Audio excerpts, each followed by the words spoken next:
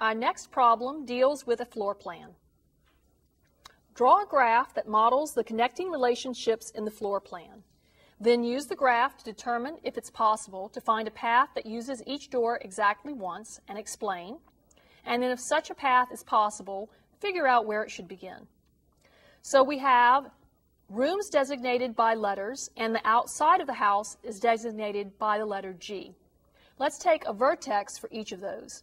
So we're going to have A, B, C, D, E, F, and we have G. Notice that room A is connected to room B, and that's the only room it's connected to.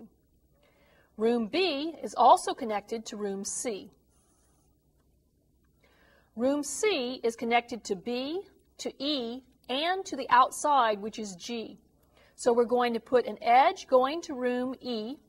We're also going to put in an edge going to G. Now, we don't have to draw it going around. We can just draw a straight edge going up to G. Room D is connected only to room E.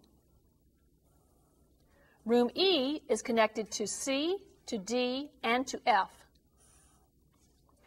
F is connected to E and to G, and so we can put an edge going to G.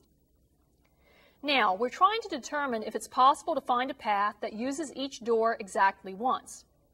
Now, each door is represented by an edge, so we're looking for an Euler path. To do so, we can determine the degrees of the vertices.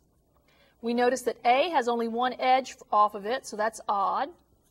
B has two edges, so that's even. C has 1, 2, 3 edges, that would be odd. D has only one edge off of it, so that's odd. And really, we can stop there, because the minute we end up with more than 2 odd vertices, we can determine that there is not going to be an Euler path, so our answer is no.